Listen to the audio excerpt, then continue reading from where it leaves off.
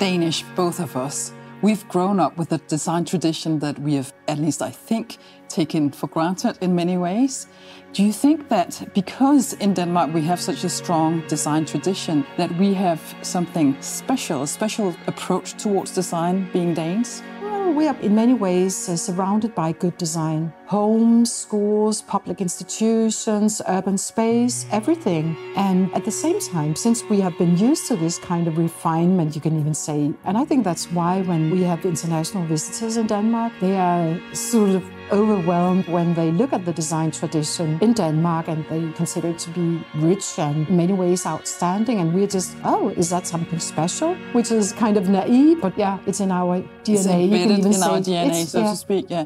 And we have, of course, a lot of names running through our heads when we talk about Danish designers. Let me pick on just one, Arne Jacobsen, who is, of course, known worldwide for a very, very broad design legacy. One of the things that he did was he designed not only items, he designed like whole spaces where everything has been touched by his hand. Which we call a Gesamtkunstwerk, something where everything is working together and where you really create this kind of ambience. It's also to have this kind of openness to the quality of design. You know that the devil is in the detailers, and you have this idea of nothing is too small to draw attention from the design, no, the architect. But he was absolutely extraordinary when it comes to that. When he designed things, he started with the door handle, and then you enter the building, and then everything, it goes the whole way through. He do the wallpaper, he do the carpets, he do the furniture. He even go into the kitchen and design the cutlery. Wonderful taps, also designed many, many decades ago. Extremely modern. Extremely modern. And when you tell people that they are actually quite old, they are just, no, stop, you're kidding, because it doesn't look like that. And it gives you this very unique experience when you are in such an Arne Jacobsen space, because this is just so, well, today we say there's a holistic approach and you really stage and frame life through design and architecture. Living in a house that has been designed by Arne Jacobsen, I know that feeling very well. Yes. Because somebody has reflected on your needs on your behalf. And it actually works, even 80 years after it was designed. Because it was done in an intelligent way, and also it had a universal approach, which means that it actually fits a lot of people and not just one person. When we talk about Danish design, we are always referring to the golden age of Danish design. I think it was an intention to give the good life to the Danes. Because also, in my perspective, Danish design has to do with a good life.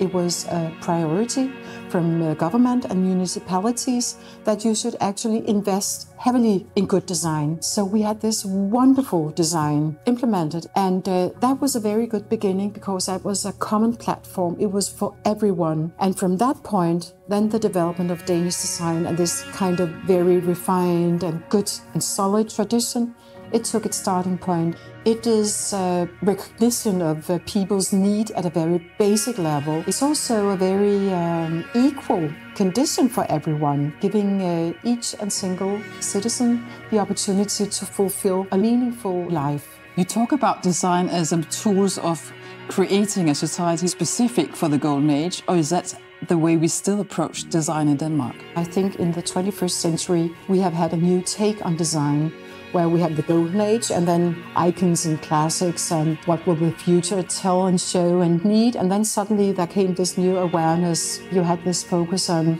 how can we reshape society through design? How can we sort of tackle the grand global challenges through design? So that I will claim it became sort of a new Golden Age for not just Danish design, but design at large. For many years, Denmark has been regarded as one of the countries where people feel most happy.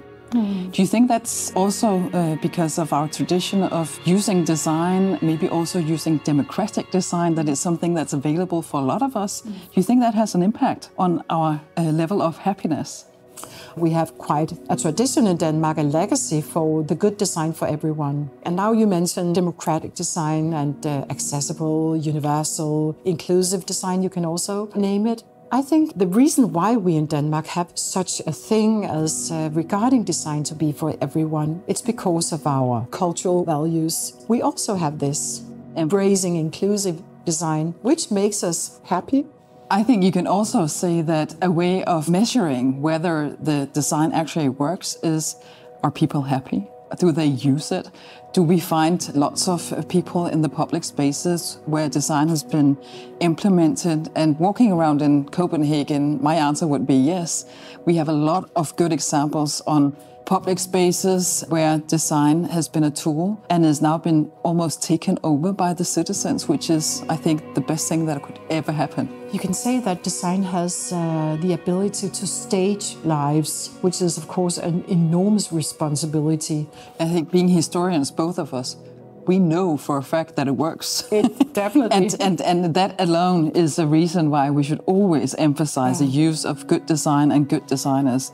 And we are very happy to live in a country where we have good design educations. Yeah, it is. And one of the things they are doing is that they are actually looking back at the students and get inspiration from history. And that's very important, not just to have this accelerating development where you want to find out new and produce new things, but you also say, what have we learned from history? How can we go back and become even better?